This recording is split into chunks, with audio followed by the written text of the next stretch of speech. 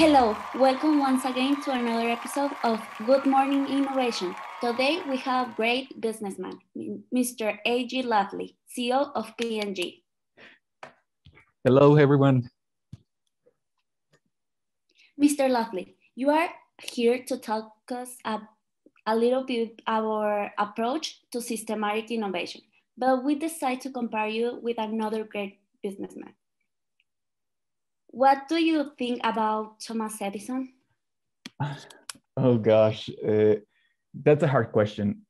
He has no precedent talking about his inventions, but I'm sure that there is a list of people that has improved their systems. Just like you said when the show started. I'm a businessman. Maybe I'm not the best one, but I'm sure that I am on that list. Well, that's an interesting point of view, but let's see what he has to say. Thanks to the wonderful advances and technology of the science, they have brought him to life. Ladies and gentlemen, today, only for the program, Mr. Thomas Edison.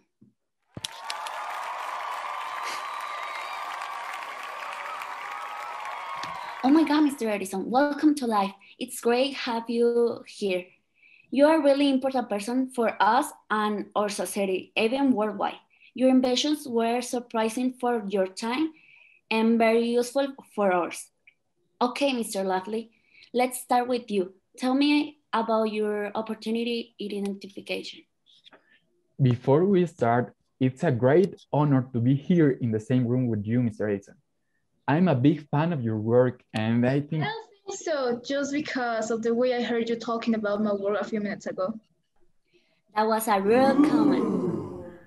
You are misinterpreting things, sir.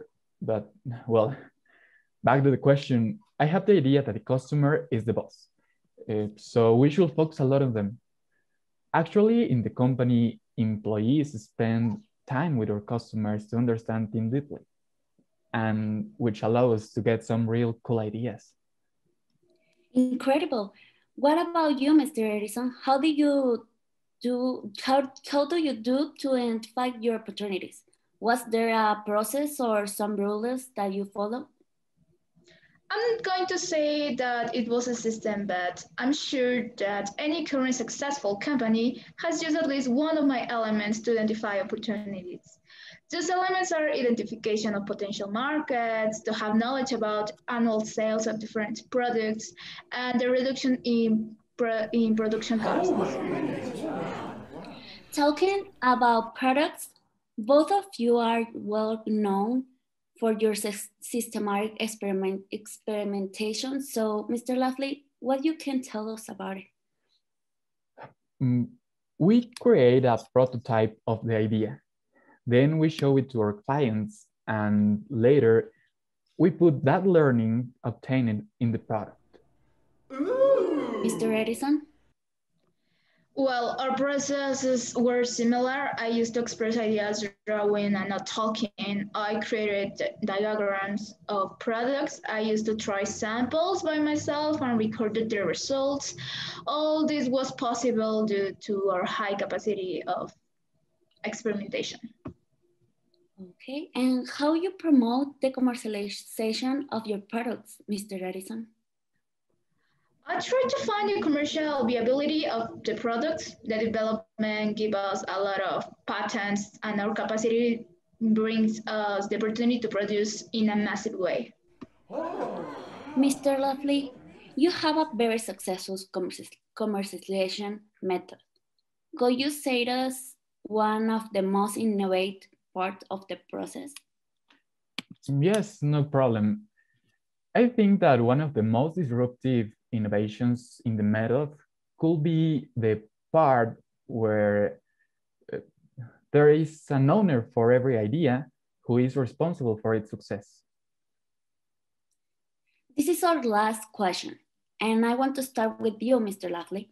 Is there any advantage in the funnel model for you and your success? Sure.